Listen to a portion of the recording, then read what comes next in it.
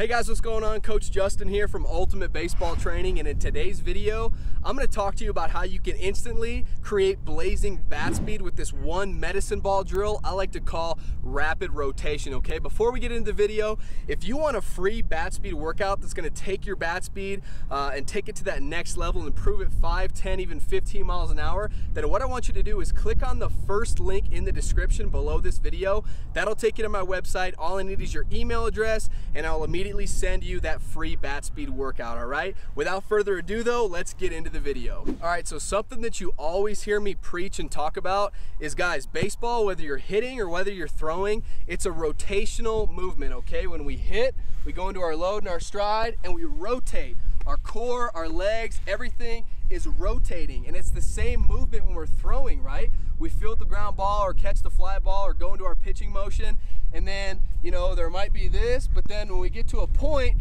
then there's a rotational movement. And so it's important. Another thing that I always talk about is throwing and hitting from the ground up, and I mean using your big muscles, okay? Your legs and your core specifically. Whenever we do any sort of rotational movement, guys, our core, our abs, and our obliques are really getting used. And so, you know, something that I always struggled with when I was a younger ball player in the gym was I always thought, well, you know, squats, those are really going to help me boost my power and help me throw harder.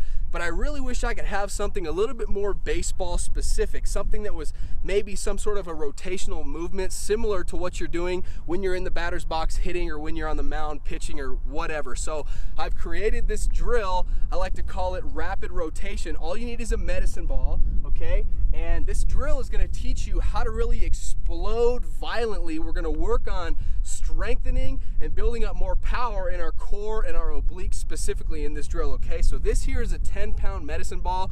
Of course, if you're younger, you're going to have to use something a little bit lighter.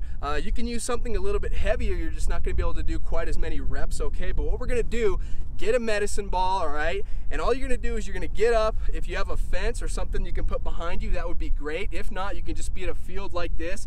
All we're going to do is we're going to make sure that our stance is square, okay? Our feet and our hips and our shoulders and everything are squared off this way, okay? We're going to put our arms both out in front of us. They don't have to be perfectly locked. There can be a little bit of bend to them, okay? And what we're going to do is we're going to rotate as quickly as we can side to side like this. All right, now it's important. I know when you swing and when you throw, your hips and your feet and everything, you're kind of pivoting and rotating, but for this particular drill, we're going to isolate our core. So we're going to try and keep our feet kind of like they're just cemented down in concrete. We're really just focusing on our core. So what it's going to look like, again, arms out and flexed, side like this. Again, my hips and everything are staying square. My shoulders are turning, my abs are turning, and I'm really just contracting, squeezing those abs and oblique muscles and trying to rotate as quickly as I possibly can.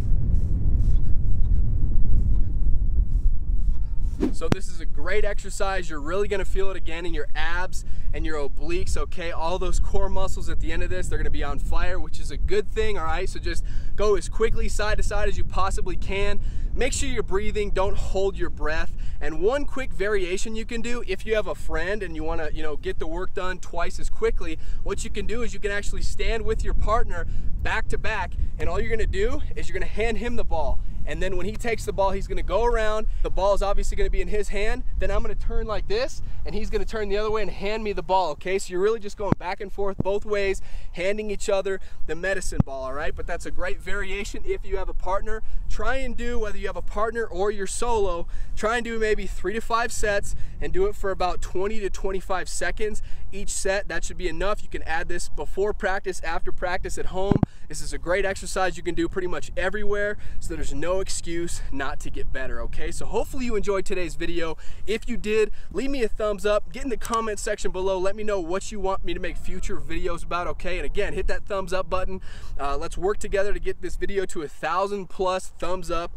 As always, if you're not already, be sure you're subscribed to the channel so you never miss a video. And like I mentioned at the beginning of this video, if you want a free bat speed workout that's going to help you improve your bat speed anywhere from 5, 10, even 15 miles per hour, then just click on the very first link in the description below this video. That'll take you to my website. All I need is your email address, and I will immediately send you that free bat speed workout, okay? So thank you so much for watching, and I'll see you in the next video.